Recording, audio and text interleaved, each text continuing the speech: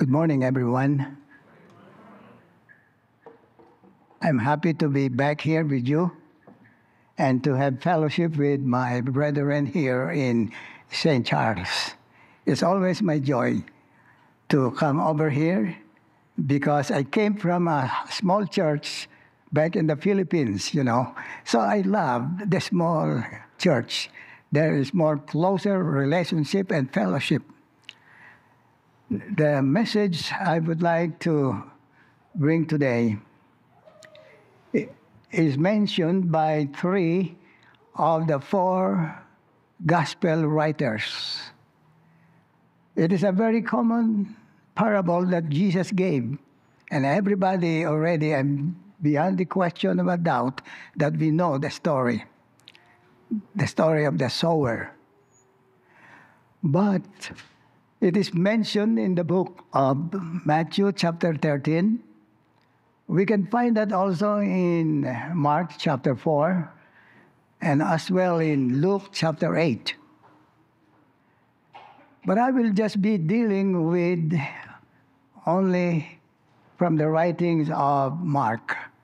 And as the basis of my message, I will direct your attention to open your book, your Bible, in Mark the 4th chapter. Mark the 4th chapter. But before I begin, I'd like to begin our study with a word of prayer. So let us pray. Our precious Father in heaven, we will open your word to a very familiar parable given by our Lord and Savior Jesus Christ, written by three of the four gospel writers, indicating to us of its great significance. Oh, with much care we will try to explore it and understand as a message that you want to hear, that we want to hear from you today. Father, I pray that if my words will stray away from your word, I pray that thou will let each one of us to forget them. But if my words will be staying true to your word, Father, I pray that thou will help us to live accordingly to your teaching, that we may lift up your lovely name. We humbly ask this in Jesus' precious name, I pray. Amen. So as the basis of my message, I like to direct your attention in the book of Mark, the 4th chapter. And I will read beginning in verse 1 to 6 and continue to verse 16 and 17. I pick up only one of the parables of Jesus. We know that the parables of the sowing of the seed fell on the wayside. It fell on the stony part. It fell on the thorny and then good soil. Today, I will just limit my discussion to the stony part of the parable. So you have your Bibles. Will you please follow the reading of God's Word? Verse 1 of chapter 4. And he began again to teach by the sea. Boy, I cannot. By the seaside, and there was gathered unto him a great multitude, so that he entered into a ship, and sat in the sea, and the whole multitude was by the sea on the land. And he taught them many things by parables, and said unto them in his doctrine, Hearken, behold, there went out a sower to sow. And it came to pass, as he sowed, some fell by the wayside, and the fowls of the air came and devoured it up. Verse 5, and some fell on stony ground, where it had not much earth, and immediately it sprang up, and because it had no depth of earth. I like to continue that in verse 16, to continue about that stony portion of the soil. Let's read in verse 16. And these are they likewise which are sown on stony ground, who, when they have heard the word, immediately receive it with gladness. 17. And have no root in themselves, and so endure but for a time. Afterward, when affliction or persecution ariseth for the word's sake, immediately they are offended.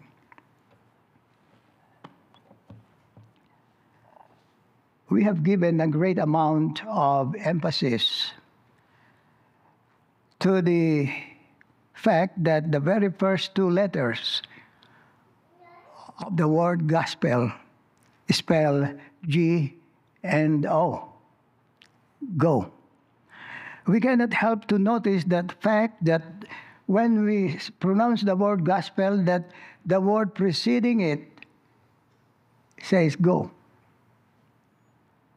This is indeed scriptural and necessary, because if the gospel of our Lord and Savior is received, it does one thing to us or to anyone. It sets us in motion.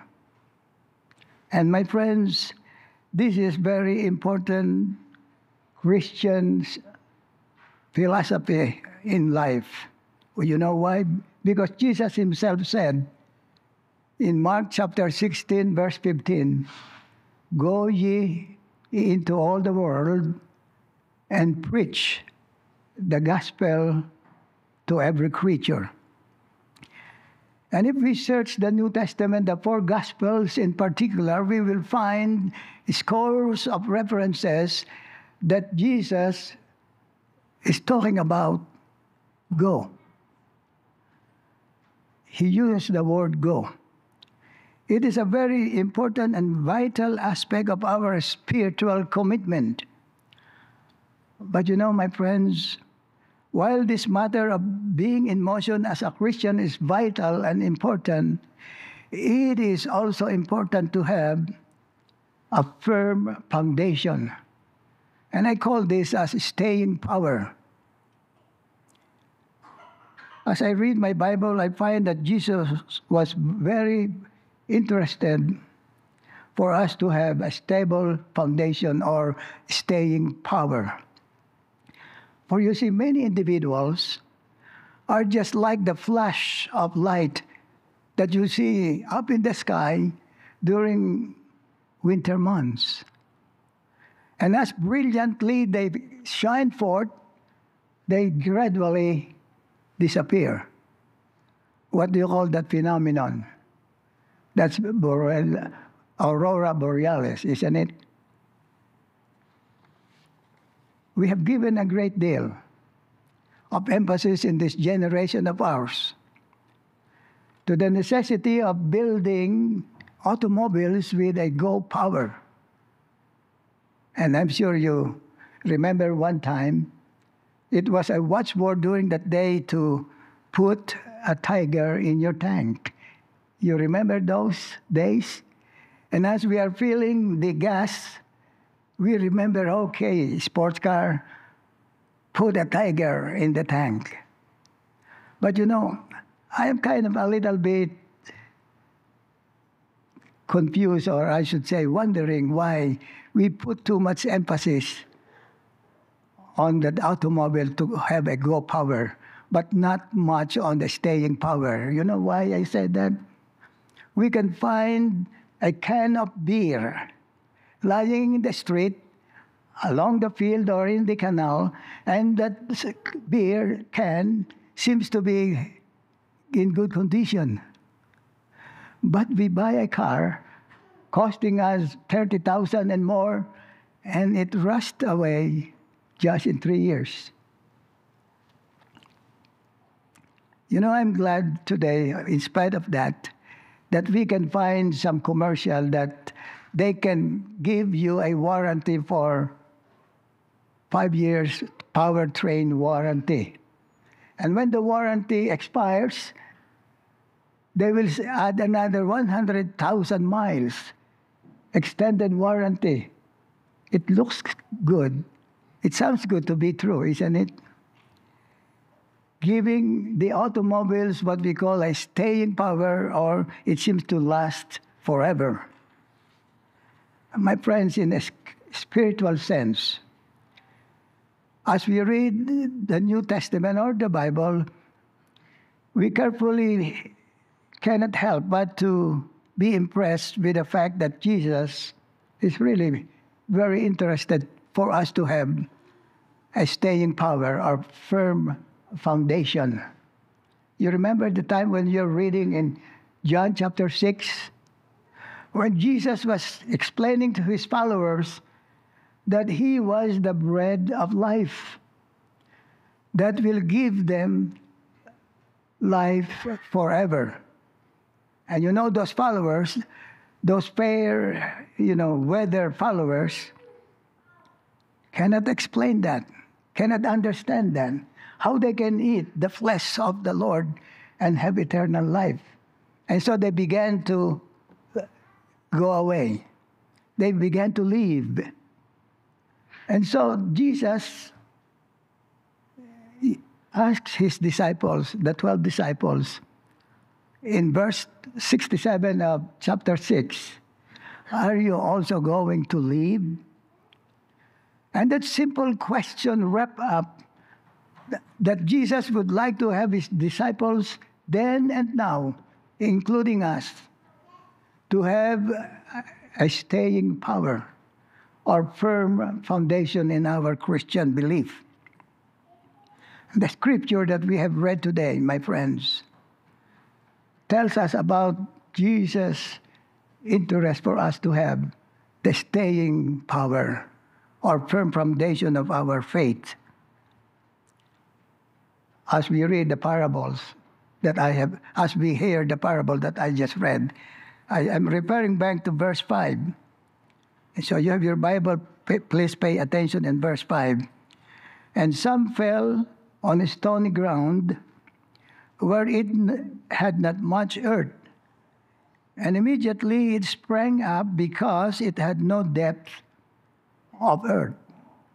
Let's continue in verse 16, where it says, and these are they likewise which are sown in the stony ground, who when they have heard the word immediately receive it with gladness. So we continue in verse 17, that says they have no root in themselves, and so endure for a time. Afterward, when affliction and persecution ariseth, for the word's sake, immediately they are offended. And in many translations, like for example in Filipino Bible translation, it says there, they sumuko or they give up. They give up. Some Bible translations say they stumble and fall away. Some Bible translation says they stop believing and they gave up.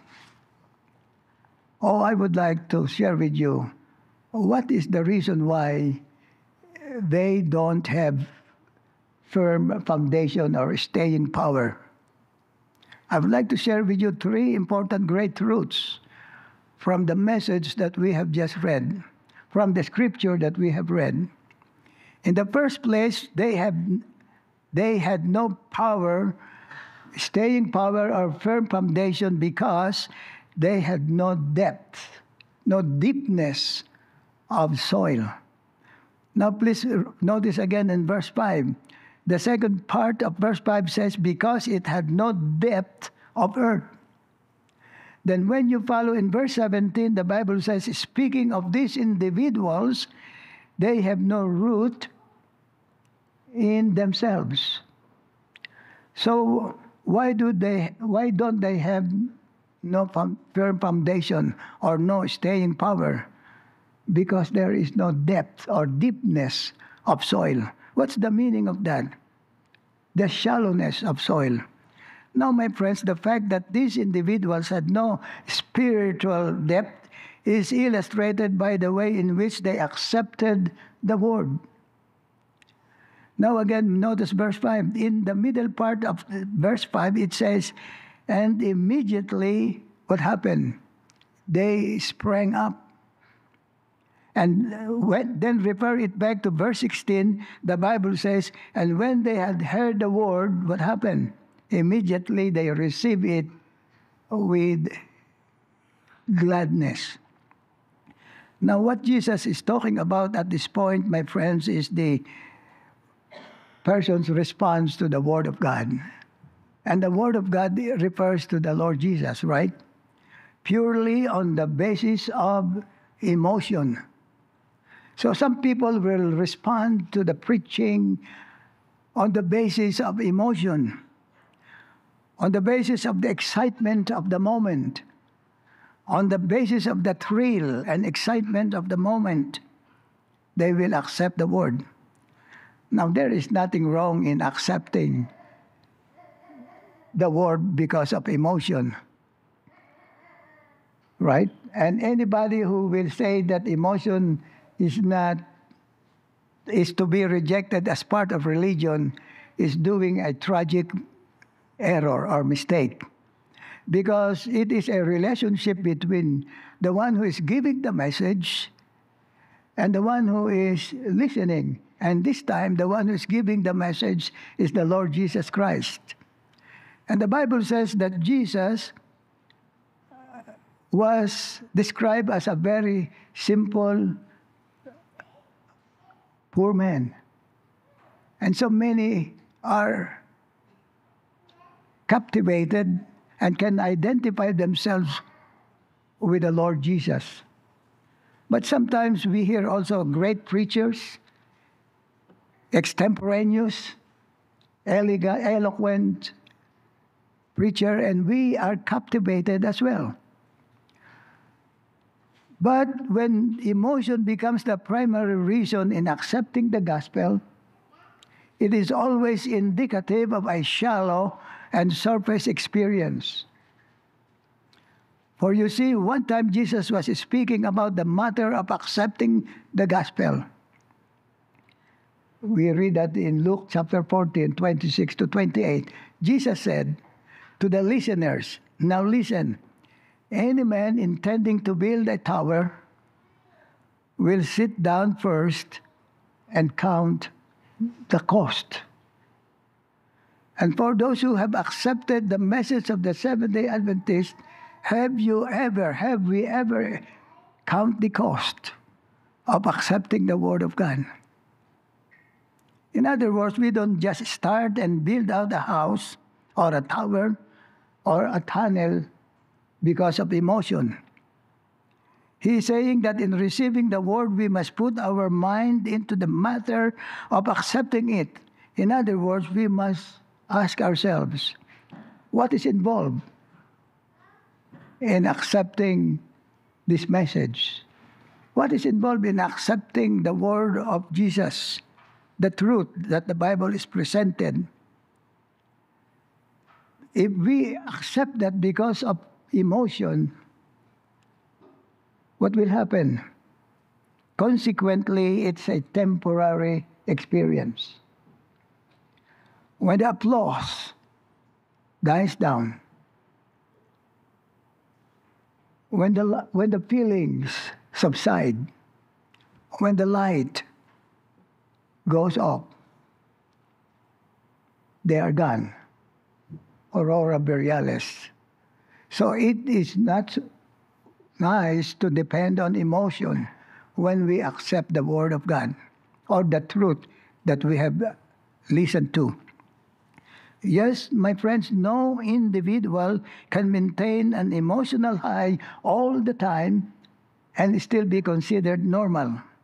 Oftentimes, an individual who makes their response only on the basis of emotion or feeling good will have an experience that will not last. We have to remember that. We are going to have an experience that will never last. There is no depth, no deepness of soil. Oh, Matthew equates that in his gospel. Remember, we find this parable also in the book of Matthew, So you have your Bibles. Will you please follow how Matthew expressed that parable? Matthew chapter 13, verse 19. You have your Bibles. Will you please follow that reading? Say amen if you have that. Matthew chapter 13, verse 19. The Bible says, "And when one heareth the word of the kingdom, and understandeth it not, then cometh the wicked one, and catcheth away that which was sown in his heart.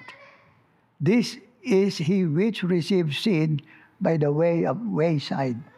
So in other words, if we accept the Bible truth without understanding it, just simply listening, it will be likened to those seeds that were snatched out by the bird, by the fowl of the earth. In other words, my friends, if we have no depth of earth or understanding to begin with, no root to hold on, we could wither away and be searched by deception, and be scorched by deception, by other teaching. Oh, Jesus says in Matthew chapter 22, verse 37, "Love the Lord thy God with all your heart, with all your mind, and with all your soul." Oftentimes, my friends, we have observed that individuals who marry and stay married are individuals who did not say to begin with, "Oh, the moment I saw him or I saw her, I am passionately and madly in love." In that case, my friends, that is an emotion, right? It is the Hollywood kind of emotion. They easily get married. As easy they get married, marriage is terminated. If there is one thing in our mind that we have to put emphasis, let it be our consideration to the person whom we are going to settle down the rest of our lives.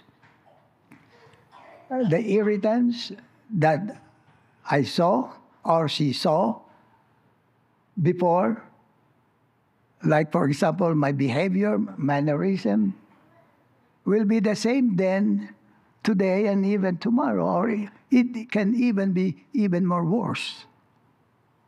Yes, my friends, what I'm simply saying is let us put our mind into relationship. We can ask God to turn down our vow, but to turn up our rational reasoning for accepting the truth or the decision that we make. Many people who accept Christ do so only on emotional basis and not really understanding the fundamental doctrines that the Lord teaches. And so having an experience of emotional high, oh, they are just like a beautiful river, 1 mile wide, but only a foot deep. And a saying can go that say, "Oh, too thick to drink, but too shallow to plow." I'm reminded, my friends, of Jonah. Remember Jonah? We can read that in Jonah chapter 4, 6 and 7. The Bible, God said that God gave Jonah a gourd to protect him from the burning heat of the sun. But we know what happened, right? Overnight, the worm ate those leaves. And Jonah became dissatisfied and not happy about it. And he began to gripe. My friends, a lot of people are like that, an emotional response. Or when the excitement, when the thrill, and the glamour are gone, the religion is gone as well. I hope not. No staying power, no firm foundation. The Gospel of Luke, chapter 8. Now, remember I mentioned we can find this parable in Matthew, Mark, and then Luke. So you have your Bibles. Let us follow the reading of what Luke said. In Luke chapter 8, verse 6. You have your Bibles. Please follow the reading of God's Word. Say amen if you have it. This is the explanation of Luke. Verse 6, and some fell upon a rock, and as soon as it was sprung up, what happened? Withered away, because it lacked moisture. What is the significance of that? Lack of moisture. Is it not that Jesus is supposed to be the giver of life? Because Jesus said, I am the water of life. That is springing up, that will give us everlasting life. So in other words, that is the input or the explanation given by Luke about the seed that fell upon stony ground. I'd like to relate to you an experience when we were traveling in Europe. Our youngest brother, did the driving most of the time. And as we were driving, he asked me a question. What do you think is the difference between the road here in Europe and the road in America? And so I was thinking, and he pointed to me as we were passing through the tunnel. The tunnel sometimes will be 5 miles long, 10 miles, or sometimes 30 miles long. Just imagine that. Granite mountain, solid mountain, making a tunnel. And it takes a lot of drilling apparatus. Sometimes you need to do some blasting, and then you take out those heavy granite rocks and put it someplace else. So it shortened our trip by almost half a day just to go through the tunnel. What I'm simply trying to say, my friends, is that before we build anything, the house, the tunnel, we have to think about it and to count the costs. And in so doing, in building those tunnels, there will be a lot of motion and a lot of noise. Correct? A lot of motion and a lot of noise. Noise such as people will be asking why, as an Adventist, you are not doing this and that during the Sabbath day. People will be asking, why are you not drinking this and that when you became an Adventist? People will be asking, why are you not wearing this and that when you became an Adventist? People will say, why are you not associating with all your friends during a time like this, on a Sabbath day? See, my friends, there are many reasons that we are getting a hard time to respond if we don't have a clear understanding of the fundamental belief. You see, friends, the Holy Spirit, when the Holy Spirit gets down into the inner part of our hearts and was able to remove all those things that we don't understand, then and only then we can have a spiritual depth that can build our lives, how to live the Christian life and follow the way how Jesus wants us to live. Let's go to the second reason why they don't have a staying power or firm foundation. And this is because they don't have the discernment Notice the second part again of verse 17. Verse 17, so endure, but for a time, afterward, they don't have discernment about what constitutes the Christian life. No understanding of what is involved to live as a Christian Seventh-day Adventist. There is no afterward. They don't understand the afterward that comes. Not only the joy and exhilaration and excitement, but notice what it says in verse 17. The Bible says persecution. You see? What is the Bible saying? The Bible is saying for our understanding that there comes a time somewhere in the course of Christian life when there is affliction and persecution or difficult times in our lives. Oh, personally, we can relate experiences that we experienced when we became Seventh-day Adventists. Beyond doubt, many of us can relate that. But if we don't understand that, some people cannot hang on and they leave. They want to have an easy life. My friends, what the Bible is saying that those individuals in Jesus' time or even in our day fail to recognize the fact that Christian life was not all parade. It is not all fun. There will be some stress that we will encounter in our life. Jesus did not say, come, take up your house, and follow me. But Jesus said in Luke chapter 9, verse 23, come, take up your what? Cross, and follow me. We need to understand that. And if we don't understand, the tendency is we fade away. We go away and not believe. Oh, they thought that Christian life was special singing, fine pews, comfortable pews, and nice fellowship after the service. But when they got into life, they found that there will be some persecution if you live really the Christian life. They cannot cope with it, and so they turned loose. No firm foundation, no staying power. Oh, Apostle Paul told Timothy.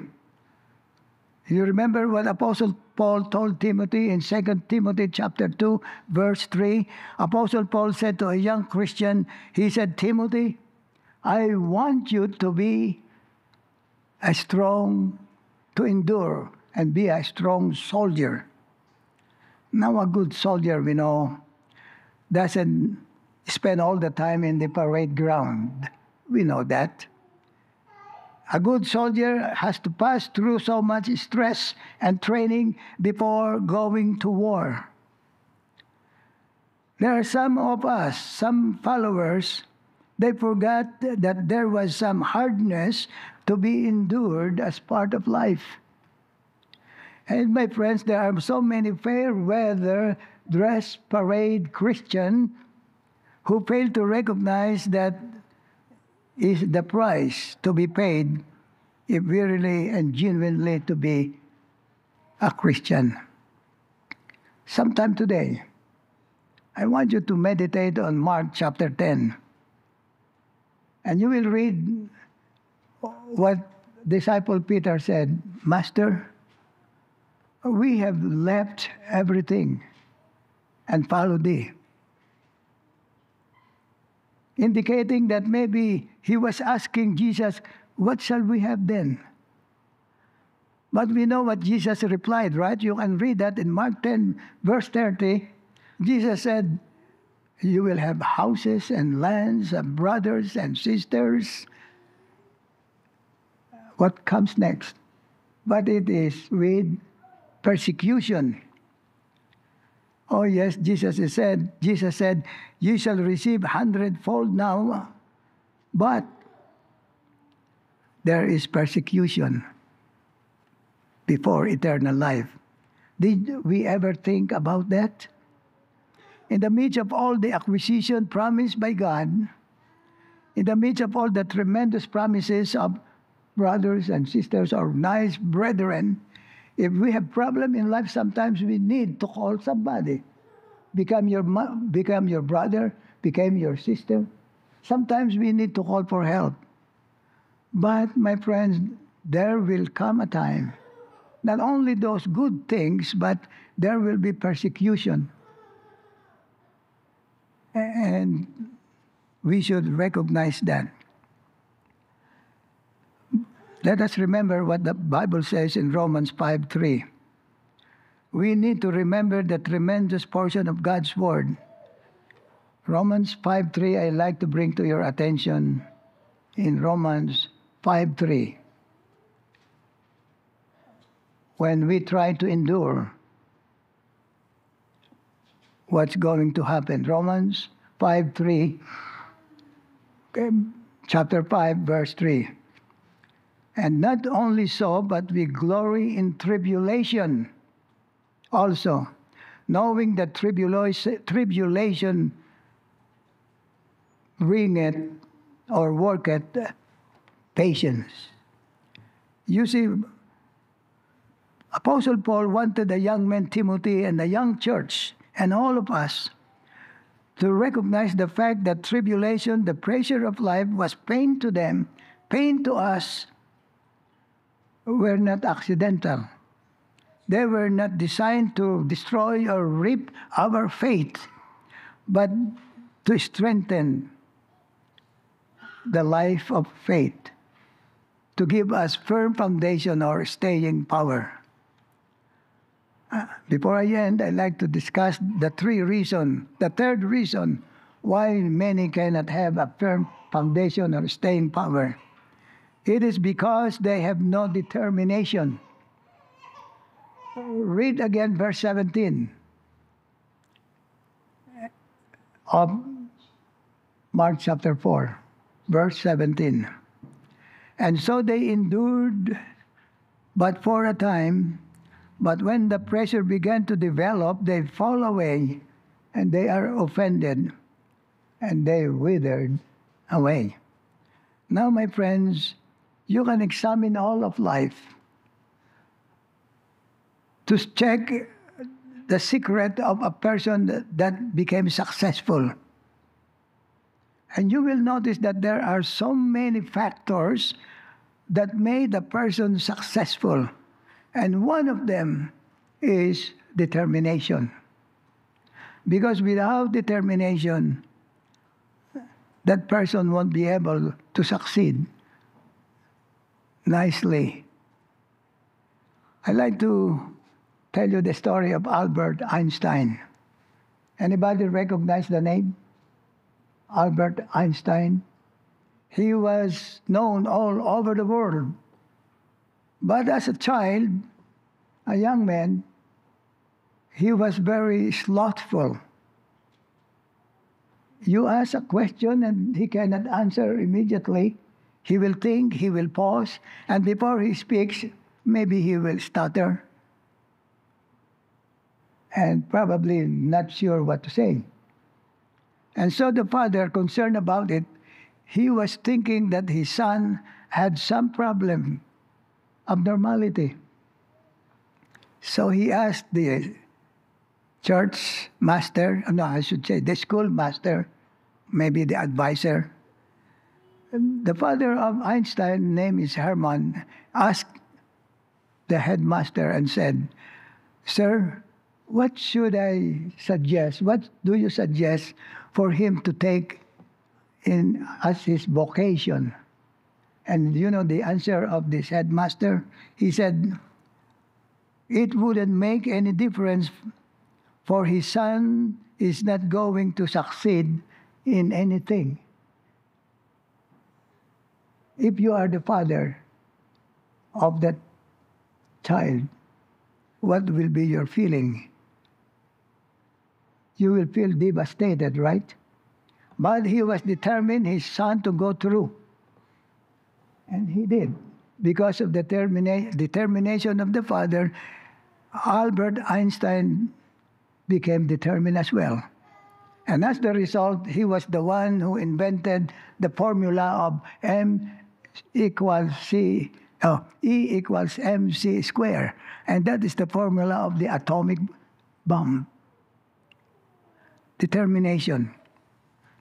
You know, my friends, you may be experiencing some persecution in your life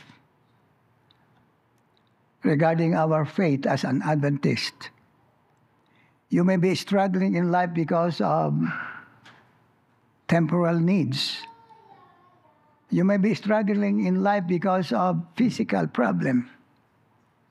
You may be struggling in life because of the persecution of your friends and even your own family, or even within the church, by those people who have not achieved yet the character of our Lord and Savior Jesus Christ. Do not make all those things to fall away. The Bible says, those who endure to the end. Mark chapter 13, verse 13, shall be saved. You know, my friends, I'd like to relay a very personal experience. After finishing my high school, 1961, in high school, somebody told my mother, "Oh, don't send Gani to college anymore. He is just handicapped. Just let him just stay in the house." But my mother was determined. And it helped me, my friends, to keep working. If I did not, I won't be able to be here.